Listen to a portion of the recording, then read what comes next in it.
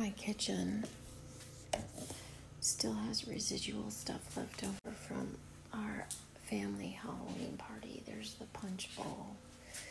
There's the crock pot ninja thing that had apple cider in it. Here's still the caramel from the toppings of the cider bar. Oh, look. Somebody had some cake in the middle of the night and didn't put the top back on. Lovely. Popcorn ball, cake, crumbs. We partied hard for 2 days. Lord help us. Well, the good news for me is the counter that I normally work on is relatively clean. So we'll worry about the rest of the kitchen later. We'll just work it out over here. Oh, work it out. You guys, you energize me. Hey, puppy. You always just wake me up. Anyway, what I wanted to tell you was, if you like boiled eggs, and we in this house like boiled eggs, plug your ears because this is going to make a screechy, yucky noise probably because it's styrofoam. You got to get one of these things. It's like a boiled egg maker. You can buy them on Amazon, Walmart, whatever. This one is a double layer one. And you just pierce the bottom of the egg. Hold on, I'm going to have to switch the camera around. Okay, I hope you can see. You just take the egg, and it comes with this little handy container, which you pour water into the machine. You see? I don't know if you can really see that. Anyway, you just pierce the bottom of the container, or the egg. You put it in here, and then this particular one, it can do 14 eggs total, but you can only do one, or you can do 7, or you can do 14, however you want. I filled this all the way up with 7 eggs. Then you can put this little piece on, and then there's another little shelfy thing, and then you can put the other 7. You press the top on, and then there's a little button in the front that I'll press. You just press that, and that's it. And it takes like maybe 5 to 7 minutes to cook. I'm turning it off right now because I don't want it to start. I don't want it to start yet. But anyway, that's a good present to get somebody for Christmas who really loves eggs. Boiled eggs. One more thing I forgot to say. You add this with water up to the point of like how many eggs you have. So like if you want it hard boiled 5 to 7, it says right on here, there's a line up here, and you fill that up with water and then you pour it inside the thing. If you like a medium egg and you've got 3 to 4, there's another line for that. Anyway, do that, pour it in, and then close it up. It's the steam that cooks the eggs, so don't forget to put the water, or else you will have a hot mess on your hands. I'm imagining, I don't even know what would happen. Maybe some exploded eggs. I'm not sure. So, that's the first thing on the easy lunch we're doing. Okay. Got the containers. Alright, and the next thing I'm going to do is, I was going to give them some cut fruit left over from Halloween that we had at our party, but I think I'm going to have to give that to them after school because there's softball games today. So I'm going to cut up some apples. I put some lemon juice in here and water. I'm going to put water in here and then put these in there. Okay, I just put some lemon juice in here. And then I'm going to fill it with water, and the lemon juice is going to not flavor the apples, but just be enough so that the apples don't turn brown.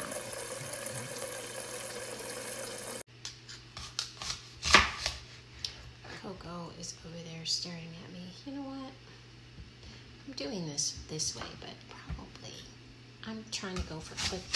I should just slice it like this instead of my normal way that I do it, which is not quick. It's kind of a stupid way to cut apples. Anyway, you see, I'm just going to toss them in there.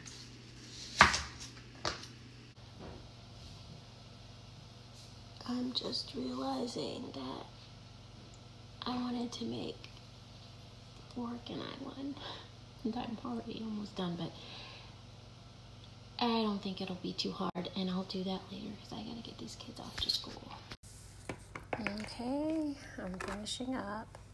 Got some cheese and some turkey. I'm gonna put the egg in there. Pretzels and crackers. I ran out of pretzels, so I had to add crackers to it.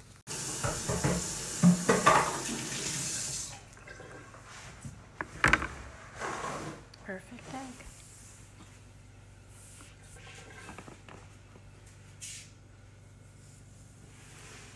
Okay, now I'm experimenting just a little bit. I saw this on Pinterest. It's like a 2-ingredient apple dip. It's just cream cheese and caramel syrup. And I think it's like, what do you say? 2 to 3, 2. So I'm gonna just smush it. Let's see what it tastes like. Kind of hard to do with one hand. Maybe the cream cheese should have been at room temperature. I don't know, but I ain't got time for all of that. So I just took out my immersion blender and I'm blending it. It's working well. And as one might guess, it tastes like delicious caramel cheesecake. And there is nothing wrong with that on a Monday. The day for some, not exciting for others. For election day. And by the way, over here, the kids don't go to school on election day. This year.